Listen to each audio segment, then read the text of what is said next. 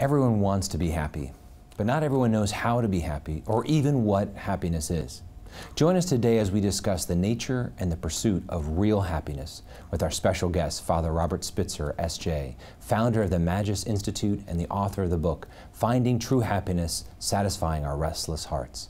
I'm Michael Hernon, Vice President of Advancement at Franciscan University in Steubenville, Ohio, and you're watching Franciscan University Presents. Stay with us.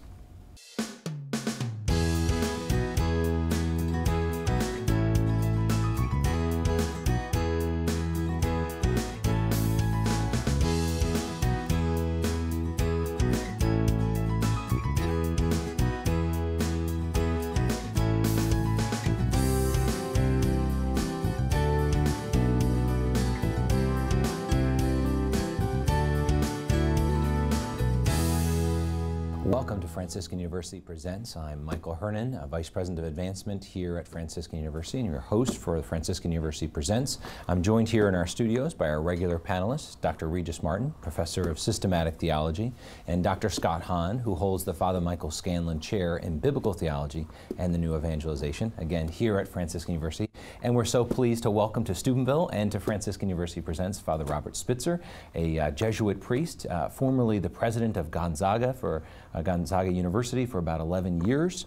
You are the founder of the Magis Institute, which I am a big fan of, which educates the public on the relationship between physics, philosophy, reason, and faith. You are also the Chief Educating Officer of the Ethics and Performance Institute, the President of the Spitzer Center for Ethical Leadership. The list could go on. You've got probably about 10 different books that you've authored, but your latest is Finding True Happiness, Satisfying Our Restless Hearts. So, Father, welcome to the program. Thanks very much. Great to be here. Yeah, it is so good to have you here in Steubenville and our program today. The title of your book is really great. But how do you define happiness? What does that mean? Is it the same way that the secular world defines it? in 1/2 minute. Yeah, that's right. All right. Well, you know, I might start off by giving a little bit of a prescient phrase from Aristotle at the beginning of the Nicomachean Ethics. And he says there, I'm paraphrasing now, happiness is the one thing you can will in and for itself, choose in and for itself. Everything else is chosen for the sake of happiness. Well, that just tells you where the stakes are. This one word for Aristotle is controlling what we think about success, what we think about the family we will have in the future, or the colleagues we will meet, the career we will pursue. But more than that, it's going to form the way we look at ideals or principles or values. It's also going to look at the way that we look at religion. It's going to look at the way we look at ourselves, whether we're going to consider ourselves a clump of atoms or molecules, whether we're going to consider ourselves a transcendent being that's pursuing something of high-minded purpose and eternal dignity with God. So, you know, this one word, Aristotle said, if you can get a hold of this early on in the lives of young people, you're very likely to change their life, and you're likely to give them freedom. And this is the idea, is to give them a freedom to pursue a destiny where they have a clear idea of what's called the telos, their end, their objective of their lives. And of course, you might know that Aristotle was one of these teleological philosophers. He's always pointing toward an end or a final cause. And he saw happiness. That was the end of all ends. That was the telos not only of the ethical life, but of life itself. So getting back to your question, you know, what about the definition of happiness? And there, of course, are 4 major definitions of happiness, which are quite different from one another, has sort of been elucidated throughout the centuries. I mean, one definition is, you know, you'll probably discover it in Jeremy Bentham and some of those wonderful utilitarians. Happiness is like increasing my number of pleasure impulses per second. Right. So he's basically almost a hedonist, right? He's a person who's very, very pleasure-based. Yes. And he identifies happiness with some kind of extrinsic physical stimulus that comes to me. Bob Spitzer sees the bowl of linguine, smells the extra garlic, lunges toward it, and wolves it down. You're making us hungry. Exactly. Please stop. But that's right. So we call it level 1 happiness because it's the least pervasive, enduring, and deep. Sure. Although it's very intense, immediately gratifying. And I still like linguine. So. And I love linguine, and there's nothing wrong with linguine. The question ultimately gets down to what's going to be your dominant view of happiness. So people can still like linguine. You just don't want to define your life in terms of it, or your dominant view of happiness in terms of it. Then there's a second view of happiness, which is the one, of course, everyone's going to recognize in the American culture, right? I mean, this is what we call ego-comparative happiness. So this kind of happiness comes when I get an ego boost, and the ego boost will come when I get a comparative advantage. So this kind of a person's constantly looking around, who's more intelligent, who's less intelligent, who's more successful, less successful, got more status, less status, who's winning, who's losing, who's achieving more, who's achieving less, who's got more power, more control, less control. But it's all about more or less in a series of comparative aspects. So when you get to 80 years old, you can say, I was smarter than all these other poor saps, and I was more athletic, that wouldn't be me, than all these other poor saps, but for all intents and purposes, right, at the end of the day, all you can say is, I was better than people, but there's nothing else there. I mean, it is absolutely vacuous, yeah. So, Latin, by the way, has 4 Latin names for each of these kinds of happiness, and you can sort of see them as you're going through Augustine's Confessions, right? That when he's really talking about that pleasure, happiness, the linguine, right? The pears, as it were. He's talking about laetus, Laetus. And then when you get up to the ego comparative, and by the way, Augustine was an expert at ego comparative happiness. Nothing he liked better than mopping the floor with the debate competition and winning, because he was such a winner. And that's called Felix, F-E-L-I-X. So Felix, the cat. It dates myself. And then the third level of happiness is called beatitudo, or beatus. And you'll recognize that, beatitudo, the Beatitudes, right? And that's the kind of happiness that comes from contributing to somebody else, making a positive difference to somebody or something beyond myself. So ego-comparative happiness is always pointing to me. I'm the winner, I'm the smartest, I'm the whatever. But when you talk about contributive happiness, right, or level 3 happiness, beatitudo, you're really talking about investing yourself in somebody or something beyond yourself. Something you want to make a positive difference to family, to friends, to country, to God, to your church, to the kingdom of God, right, to your community, right, to your organization, your institution. You're looking for ways that you can make an optimal positive difference to the world before you leave. So nobody wants to get to 80 years old and go, hey, what was the difference between the value of my life and that of a rock?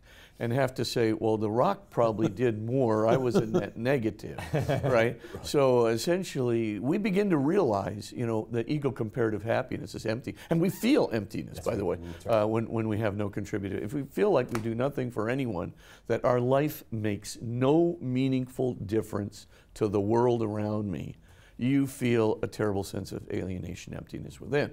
But then there's a fourth kind of happiness.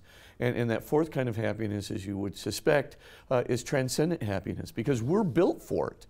I mean, God, really has built us. If you take a look at chapter 2 of this book, where I talk about transcendent happiness, there's an inward communication. As this theologian a long time ago, Rudolf Otto, wrote a book called The Numinous Experience, kind of a universal, kind of phenomenon that he went out and sort of measured in various cultures and religions throughout history, and said, why up to about 100 years ago, where about 95% of people around the world religious. And of course, he finally gets down to this interior experience of what he calls a mysterium tremendum, or this idea of a sense of God within, which is both fascinating and inviting, yet mysterious and overpowering. But it leads to what Mircea Eliade would call the sacred. But anyway, the idea is we're built for it. And not only that, but St. Augustine, following Plato, he said, we've got these 5 transcendental desires. We desire perfect truth, perfect love, perfect goodness or fairness, perfect beauty, and perfect home. And where did we get that from? Right. And of course, you have to get it from God, but that's a proof. Could I just maybe step in right fire now away. and suggest that you've left out a form of happiness, a kind of fifth wheel, and it's what I'm having an experience of right now. When the guest corners the market on the conversation, and I don't have to say anything. I can leave early and have some of that linguine. That's my happiness. Yeah. But Aristotle, I mean, it's not open-ended. It's not amorphous. There are some predications. What is the Greek word eudaimonia, happiness governed by reason? So where does reason fit in? Yeah, for, of course, Aristotle wanted to say, if you take a look at the first levels of happiness, right, you got this idea of a tripartite soul, right? And level 1 is, the most basic part of the soul, right? The senses. Level 2 might be called the irascible appetite, but basically it's got some of the higher emotions and the passions in there.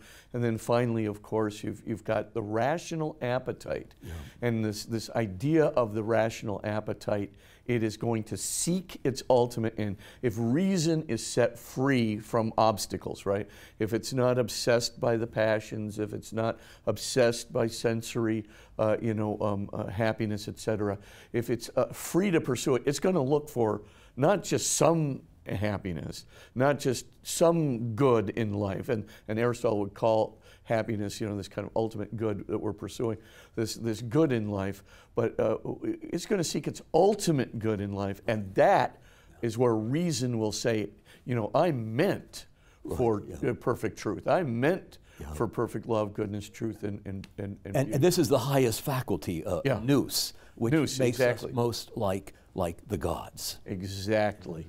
As a parent of 6 kids, I hear that list, and I realize, of course, that the kids, when they were children, were very self-centered, and as adolescents, they became comparative and competitive. Right. And when we watch them getting married, then they become, searching for the goods of other people. Yeah. And as I approach my 60s, I'm also kind of looking for that transcendent happiness too. Absolutely. I think our culture, though, represents the decline. It's almost moving in the opposite direction.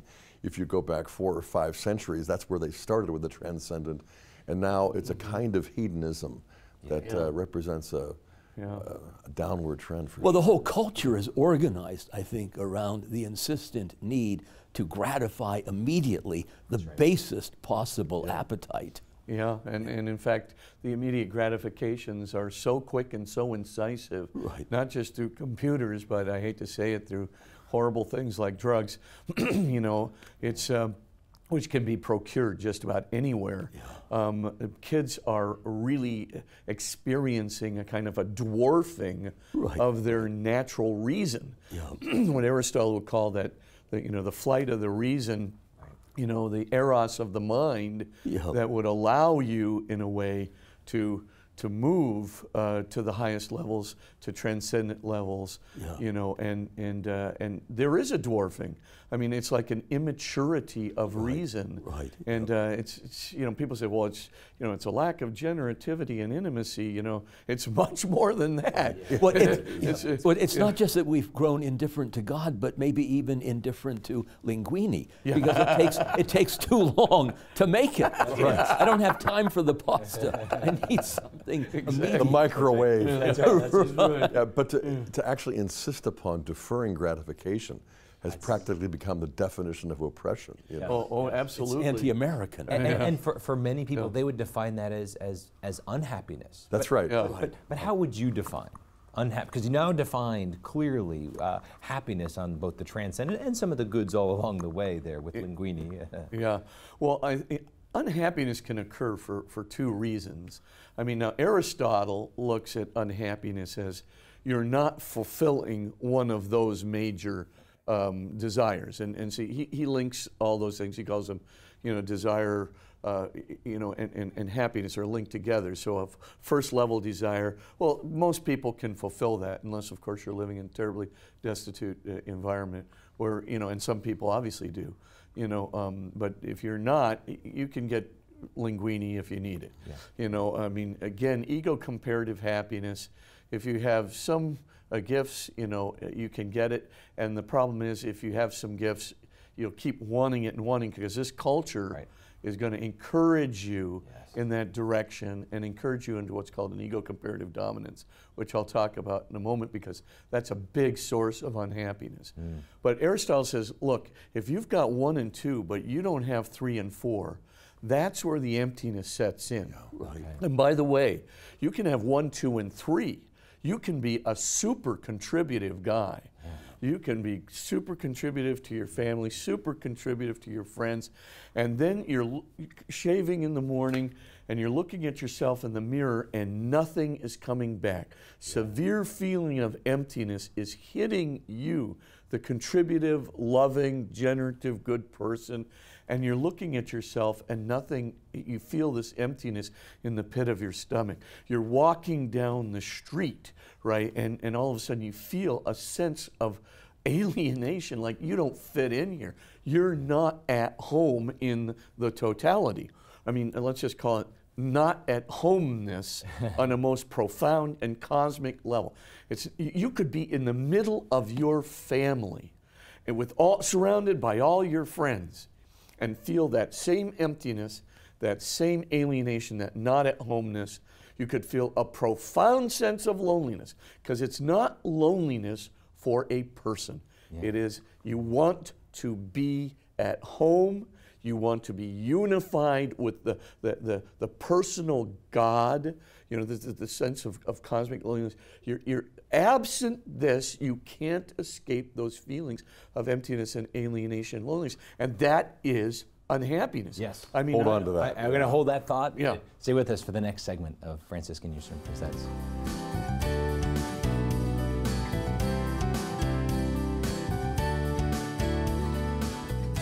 There are two basic conceptions of happiness. One goes in the direction of taking, the other goes in the direction of giving. The taking direction would be a pleasure-based happiness. Now, nothing wrong with pleasure. I love pleasure as much as anybody. It's great. The problem with pleasure is if it becomes a dominant or even exclusive orientation of life. That spiritually kills. The other approach, the approach of giving, the value responding approach, there to find out what is good, authentically good and beautiful and true. That's what's life-giving. And when it's done to God, there, think of what God gives you. He gives you a home. He gives you a long life. He gives you friends. He gives you the inner divine family as well as your earthly family. That is authentic happiness.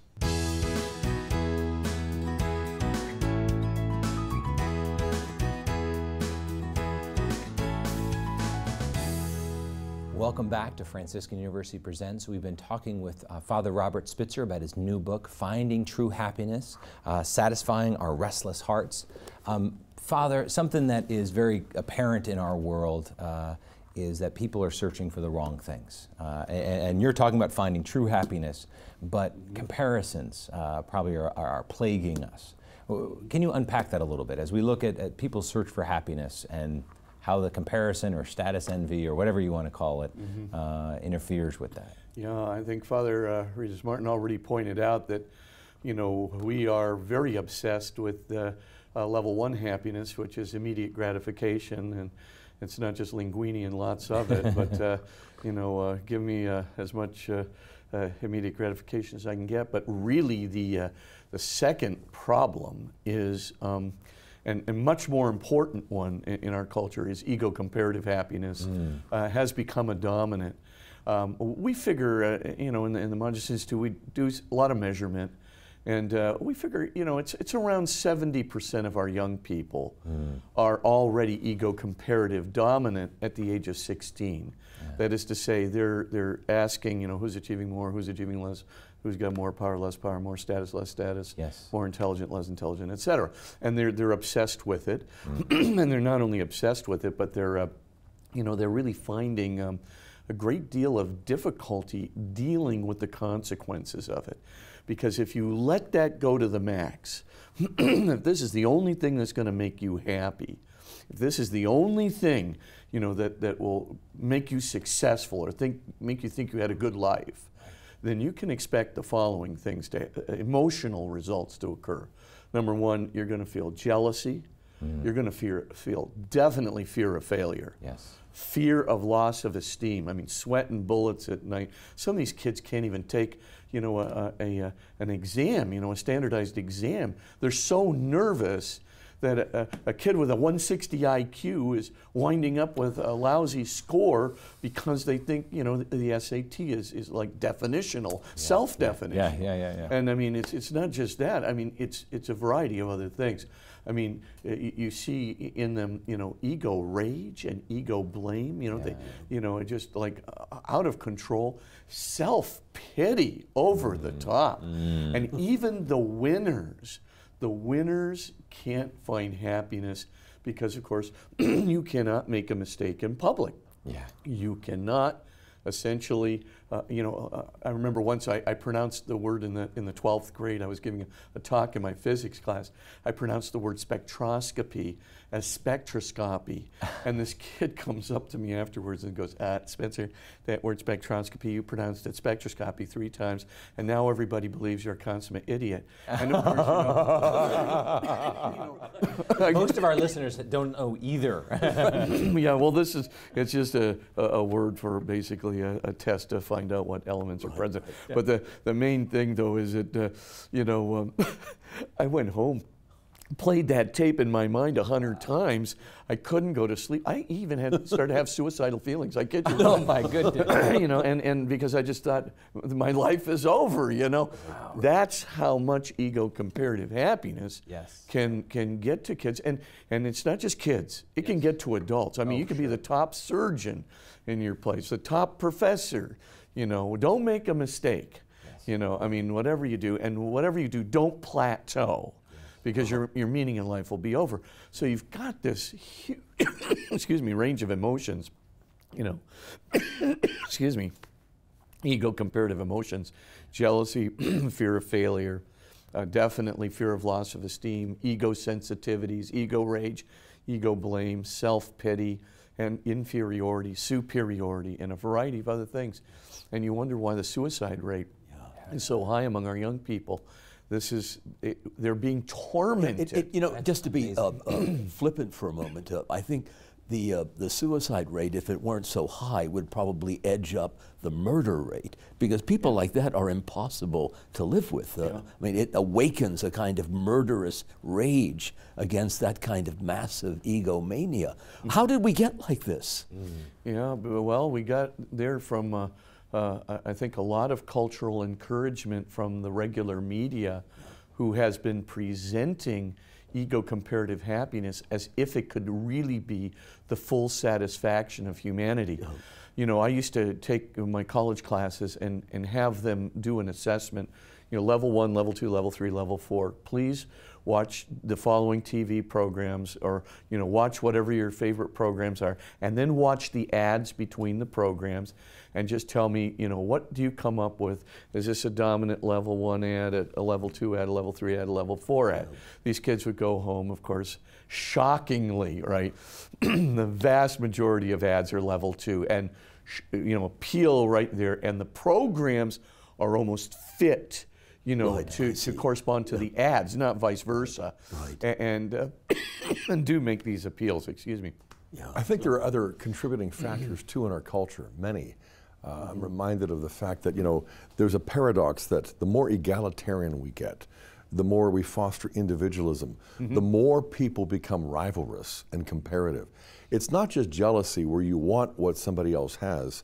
I think it's what the Greeks called phthanos. invidia. It's that deadly sin, one of the 7, but in some ways the deadliest of them all. From what we read in Wisdom 2:24, it was the envy of the devil that became the source of sin and death for the human race. And I honestly believe that envy, where you look at something that somebody else has, like Cain, who sees his younger brother's sacrifice accepted, and instead of asking if we could exchange so that I could offer an acceptable sacrifice, he sacrifices his own brother. And I think, you know, there was a famous book written years ago, Helmut Schuck, a professor at Johns Hopkins, wrote Envy, a Theory of Social Behavior. And he said the only social force that is equal to envy is the fear of being envied. You know, so envy is that resentment of the advantages of others. But once you get the gold medal, then you begin to realize that you are the object of envy. Or once you get fame and fortune or wealth. And so Schuck, as in this book, shows how the successful try to either hide their successes or kind of wear their failures and weaknesses. And I just think that this describes politics, this describes mass media, and even what happens to sports stars when they flourish, when they succeed. You know, they don't know how to handle it because they realize they are being resented by a lot of others. You know, the solution, I think, is pretty easy, self-forgetfulness. And to the degree that we rivet our minds on God, the other, the transcendent, we become blessedly less self-aware, less self-consumed, self-absorbed. Because what you're describing is really crippling, paralyzing. Why would people want to be like this? They don't know any better. As you know, as the kids point out to me, these are undergrads, point out to me, they basically say, look, you know, nobody's heard of level 3 or level 4. I said, well, you're Catholics, or didn't you grow up as a Catholic? Yeah, well, we did, but it just kind of receded to the back of our mind. It's something we do on Sundays. I said, well, you better start putting it out front on weekdays, because it is blessedly not only absorbing yourself in God and absorbing yourself in the good of the other, is blessedly non-self-absorbed. Catholic kids don't know this. Right. It's like they board really the cultural elevator, and there are only 2 buttons, floor 1 and 2, Right. and they've got 2 other floors, but there's no button to get there. But this is very... It's a complete disconnect of putting together their religious training with happiness and ethics. I mean, it's amazing. Well, Father, this is really disheartening, because I would have thought that the longing for God was really the deepest, most natural, even spontaneous drive of the human heart. This eros, this surge of the spirit in search of the divine, the other, God. Well, it is in a way, but what Aristotle noticed was that on the lower levels of happiness, you have what's more intense, immediately gratifying, and surface apparent. Now that, if you've got computer games with super graphics, or you've got, designer drugs, or you've got, clothes that are just, dazzling, or programs that are just enticing, right? And you've got all these things, and it appeals right there to immediate gratification, surface apparentness, and intensity. Unfortunately, there's a reverse, a reciprocal relationship to what is more pervasive. That is to say, it does more good outside myself. Right. What's enduring, what lasts longer, and what is deepest, what involves our highest intellectual powers, moral powers, spiritual powers. What attitudes or habits do you think in our culture today and our society really lead us to this unhappiness? Well, I think, first of all, I shouldn't say this, but commercialism in its raw form controls a lot of the media. And what sells products, unfortunately, is 1 and 2. Self-image is level 2, par excellence, right? I mean, look at the number of ads that, are enhancing self-image beyond, just a little more godlike, a little more, heroic, than the average guy. And look at the number of products that are level 1 oriented, and then the ones right in between, the new Mercedes 500 E-Class with the leather upholstery, right? So I mean, essentially, what you've got there is such a trajectory, and now it's in the social media all over the place. Look at Facebook. What matters is not who you are or what you believe in or the ideals you aspire to or the transcendent religion you adhere to that gives you your dignity. That's all off the table. Yeah. It's pick selfies of me, you know, and the image I can craft, but it's only images that can be captured in pictures, pithy little, you know, sayings that go along with the picture. It's aimed at level 1 and 2. As you know, Scott was just saying, there's only 2 buttons on the elevator, and the kid is literally exposed day and night to this until they are taken up in it. And you know, when you get to college, it's still not too late, because you can start telling kids about the comparison game.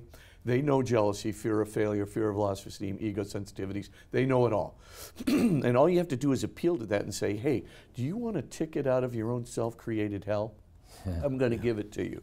It's going to be contributive and transcendent happiness.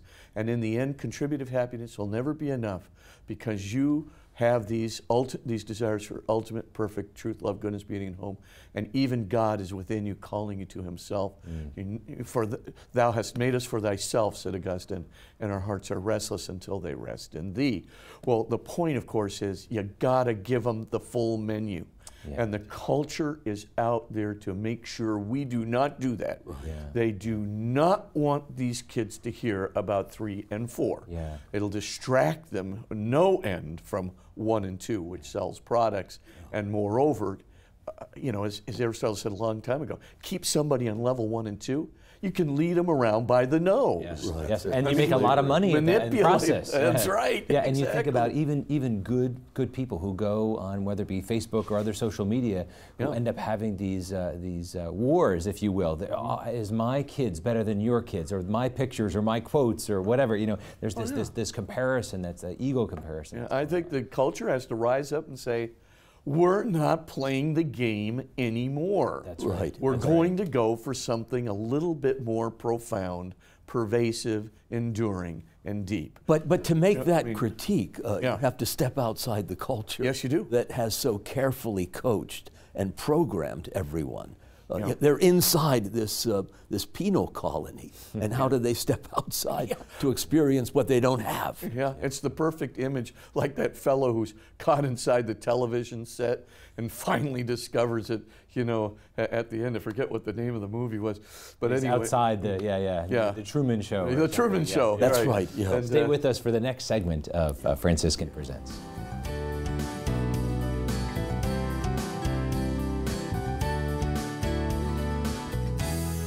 In today's society, we can get the impression that to be a person of value, you have to own things. Or there's a societal message that if you have nothing, you are nothing. So underlying this consumeristic value is the idea that true happiness is related to possessions or to material goods. So we have this idea perhaps that if we have a larger house, or if we have a more luxurious car, or if we have a larger shoe closet, we're going to be happier people. But interestingly, research actually suggests that people who are wealthy aren't any happier than those who have the means to take care of their basic needs, but who aren't excessively wealthy.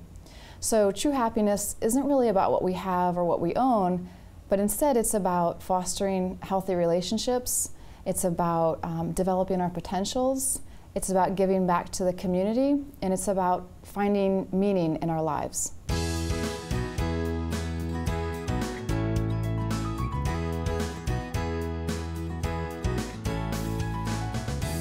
Welcome back to Franciscan University Presents. We've been talking about the pursuit of true happiness with Father Robert Spitzer. Father, so we've kind of defined happiness. We've gone into some of the challenges of our day and our age, but let's talk about Christians and happiness. You know, what do we as people of faith, people who believe in God, what do we bring uniquely to this question of happiness? I think I kind of sense where you may go with this. Sure. Well, of course, I think Christianity has the greatest articulation of level 4. And the reason that it does is because Jesus himself had the greatest articulation of level 4. And for all intents and purposes, you know, when you really look at, you know, the faith life that he was calling us to and redirecting us to, and the salvation that he was redirecting us to, and the resurrection that he was directing us to. But it wasn't just the future resurrection. Jesus is talking about bringing the kingdom right down here. And of course, when you're doing that, you're talking about making God alive and well in your hearts. And how does that happen? Through the Holy Spirit. I mean, and of course, I mean, here we are, 4 of us who are majorly influenced by the Holy Spirit in our lives.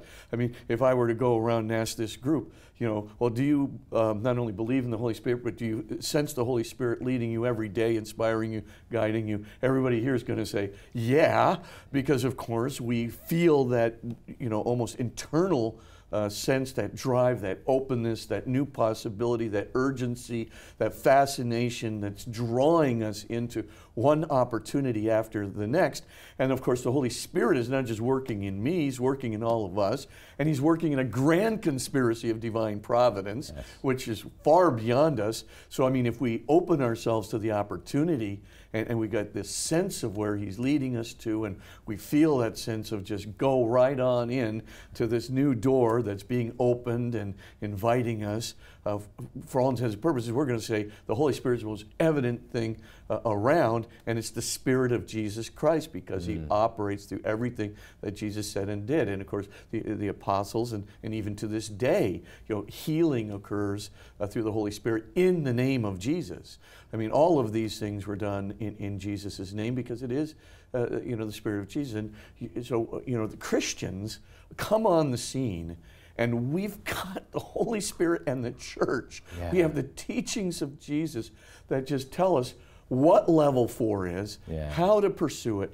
But I have found, because of the setup that the kids are in the culture, and they are set up to the elevator with 2 floors. I mean, we have to introduce it slowly. You can't just get out and talk about the Holy Spirit. You can't, you know, just, you know, give Jesus quotes. You can to a certain group who have been well formed by their parents. But if they haven't been well formed by their parents and they're very lukewarm, you have to sort of lead them up to it. So I've been finding that, okay, in order to get them to the truth, I'll take them through the contributive happiness. But I do know that when I talk about what I call cosmic emptiness, alienation, and loneliness, that is to say, on that totalistic level, when they're with their families and they still feel lonely, when they're walking down the street and they feel out of kilter with the totality, not at home here, when they're looking in the mirror and shaving and feeling the profound emptiness within, I say, what do you guys think about this? I mean, has this ever happened? Oh, yeah, this has happened to us. I said, what do you think is going on there? Do you think you're missing something? What do you think's going on there? And they go, is it like God? I think you might be onto something there. And of course, then, once you've got them kind of interested that level 3 is not enough, I give them some real easy evidence.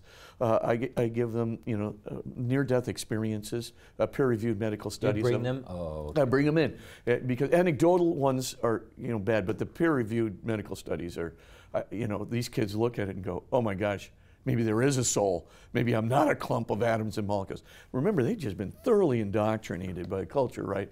Your atoms, your molecules.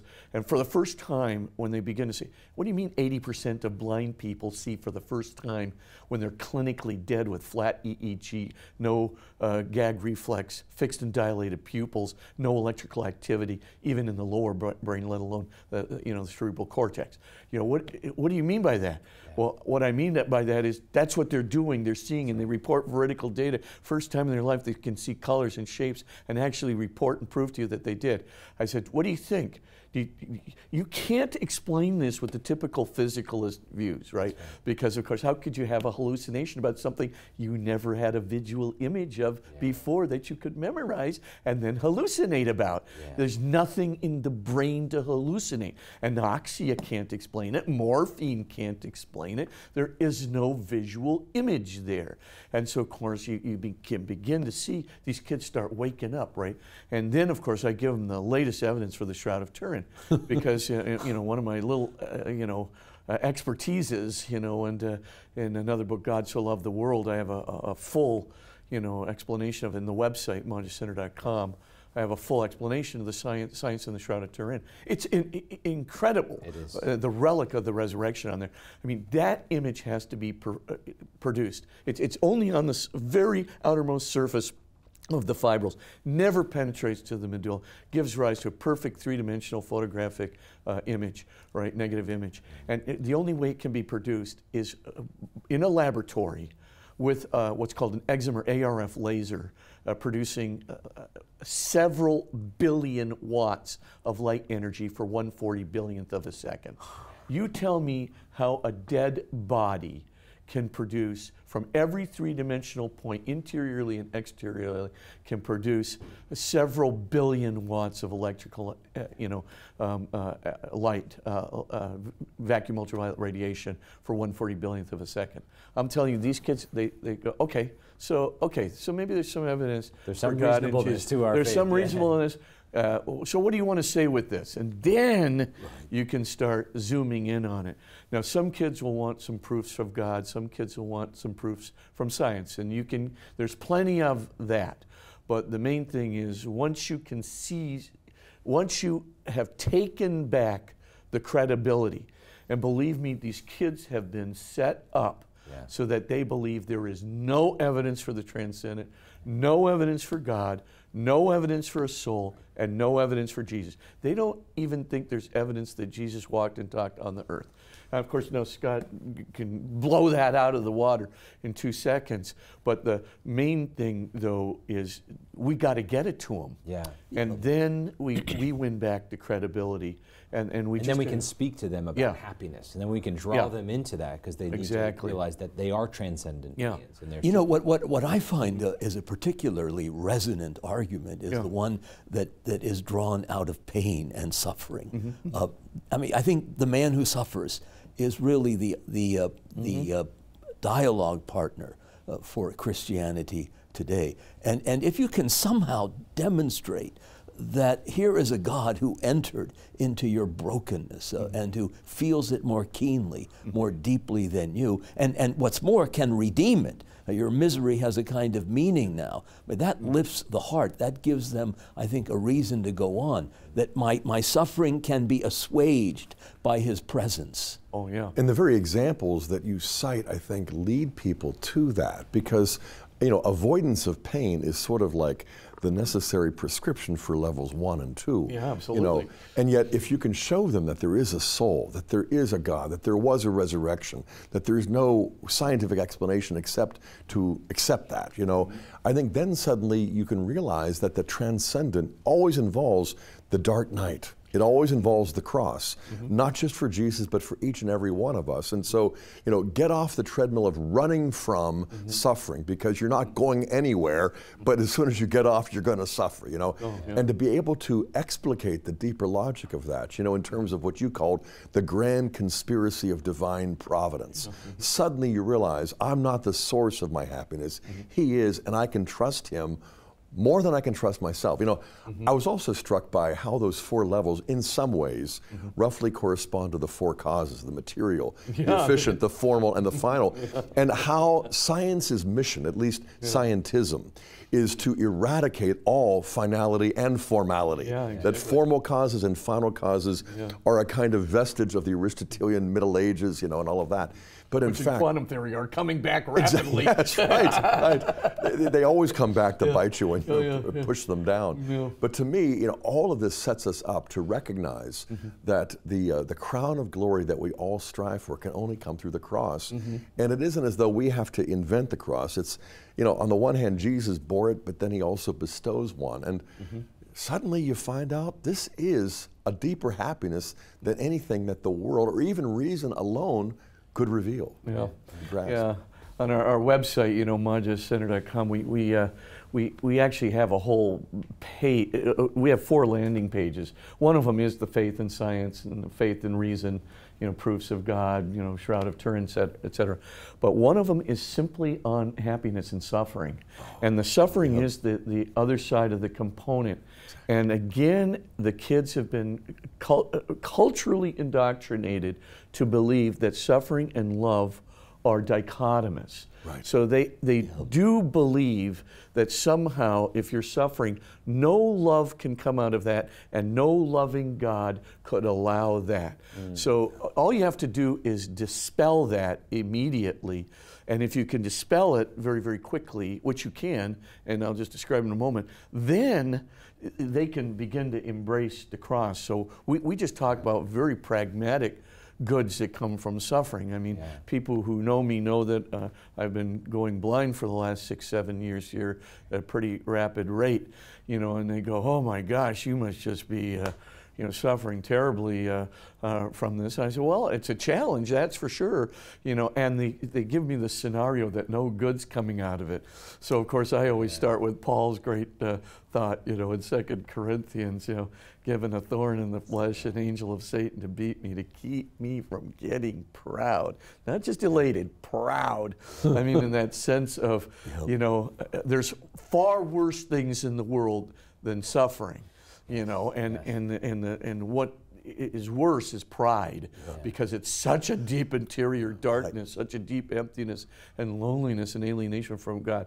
And of course Paul knows it. I mean, I'll take the suffering, I'll take the thorn in the flesh. I always thought it was an eye problem myself. Others do too. But a really terrible thing that can overtake people is not just I don't suffer anymore, but I don't have any sympathy for those who do. The capacity for compassion, once that is gone, then you might as well be in hell. You don't give a damn. You don't care about the other. His pain doesn't touch you. It's the hell of a sociopath, literally, the lack of empathy. Right. But I do think we do have to take a little time out to explain to the kids, it's not just humility, but I mean, what can suffering lead us to? It can shock us out of superficiality. Right. It certainly happened to me, when I first, went to college. Wake up call. I mean, power, that sounds good. Prestige sounds really good. I had to get shocked out of it. Yes. And of course, suffering can have such a great value. I mean, in my own life right now, I need lots of doses to kind of reawaken me to, my real transcendent end, and to connecting with God more and more and depending on Him every day. But more than that, there's not just the practical things like humility or compassion or empathy that get developed through suffering, and of course shocking yourself out of superficiality, much more profound meanings in life, but your faith deepens. My expression is, put a hole in my heart and the Holy Spirit can drive a Mack truck full of grace right through it. And it's really the truth, because my need for God, my dependence on God, but above all my openness to God just, is suddenly increased dramatically in ways it never was before. And that's the good side, but then there's the Thérèse of Lisieux side of suffering, which Jesus taught every one of us.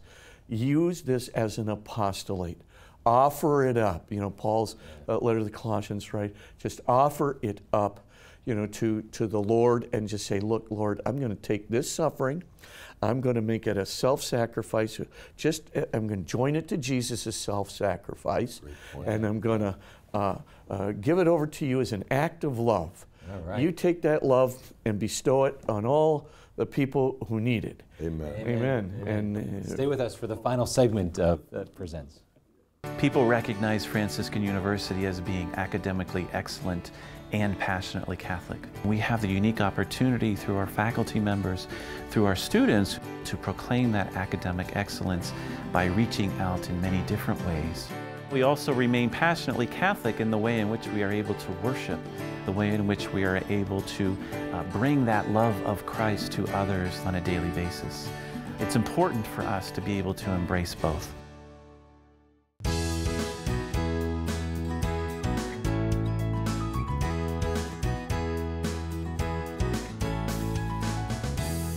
Welcome to the final segment of today's program on Franciscan University Presents. Regis, could you start us off? No, I'd be delighted to. Father, what a joy it has been having you here, and not just because of self-serving reasons. You obviate my having to say anything at all, but everything that you say is so rich and profound and incisive that we're no end of grateful for your wisdom.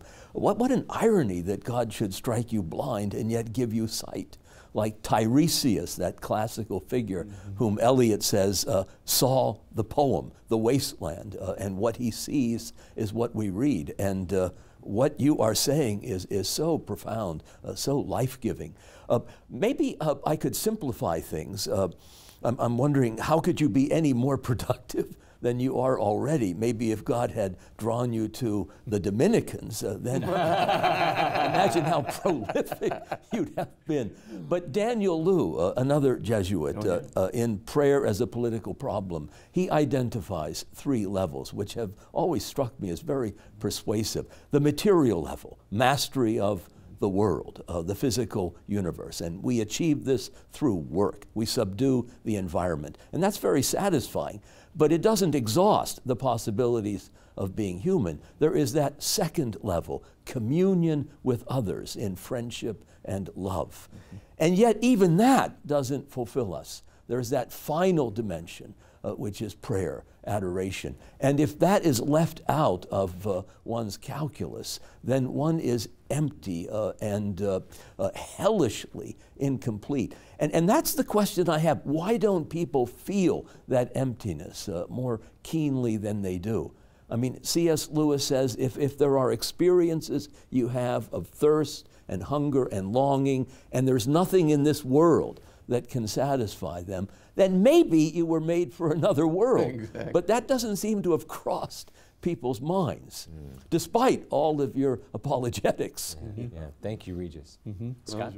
Another better known figure, Saul of Tarsus, losing his natural vision in order to be given the grace of a supernatural vision of the risen Lord. It seems to me that you've coordinated, not only faith and reason, not just philosophy and theology, but science and history and literature in a way that is, you've set the table for people in this culture to discover more than the hors d'oeuvres and to be invited to a banquet and at the same time to hear the truth, hit them wherever they are, level 1, level 2, nothing more. But the fact is, I think we all have this fear of suffering. And in a sense, that explains why people are not just motivated, but driven to stay at level 1 or 2 because they just don't see any purpose to suffering. I think in some ways, the greatest healing that Jesus does is not just to give sight to the blind or raise the dead, but to heal us of the crippling and paralyzing fear of suffering.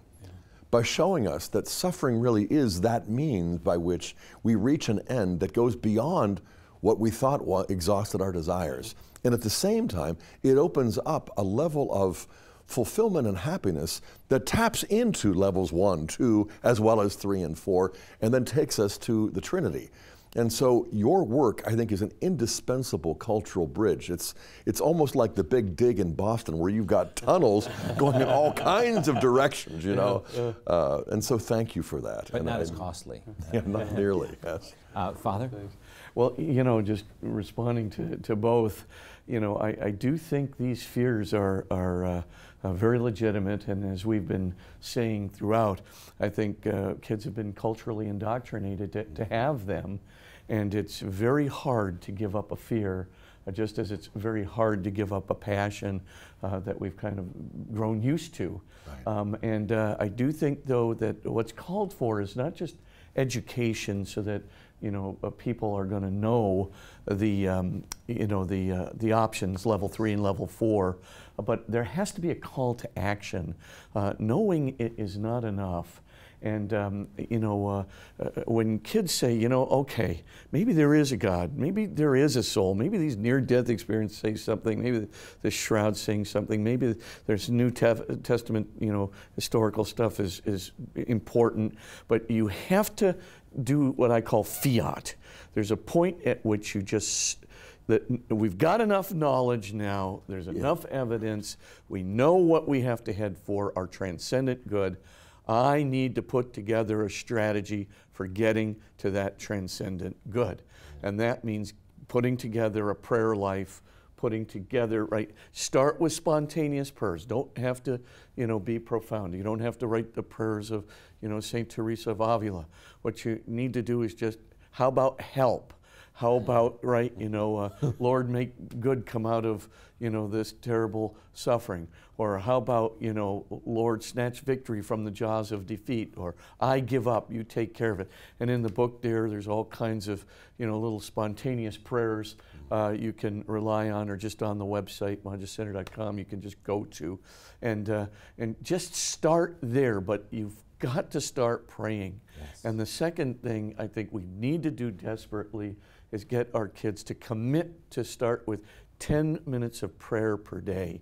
And there's some easy ways to do it that are suggested in there and so forth, to commit to that so that they're in communion with God. Just a meaningful decade of the rosary. Just start there, but just do it every day. Just commit yourself to it.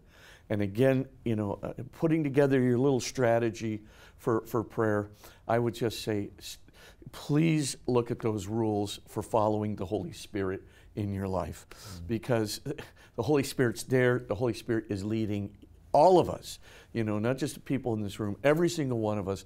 If we just get used to hearing how He's working, He's never going to, alleviate a suffering that could cause us good or cause somebody else good for their salvation. He's never going to alleviate suffering that's going to underestimate freedom. Is not going to undergird our human freedom or undermine our human freedom. But on the other hand, if we learn, what He's up to, He's always leading us to our salvation, always leading us to help others to their salvation, always leading us to an optimally meaningful and significant life in that salvation, and optimally leading us to Jesus Christ. So I would just say getting that strategy together to take action on prayer in our spiritual life, and of course the Eucharist is the key means. If anybody here could get to Mass an extra time per week just to do it, right? And I know here it's very commonplace in Steubenville, but just for the audience, it's just essential to start it. Yeah, thank you, Father. If you've enjoyed today's program, we have a handout just for asking, Finding True Happiness, Escaping Your Personal Hell from Father Spitzer. Also talks from him at faithandreason.com. I want to invite you to be a part of our mission here at Franciscan University to educate, evangelize, and send forth joyful disciples. Consider coming to campus and getting a degree, immersing yourself in the truth and love of Jesus Christ, coming to our summer conferences, traveling with us to holy sites through our pilgrimage office. Be equipped and inspired through Faith and Reason website, faithandreason.com. Father Spitzer, could you close us with a blessing? Absolutely.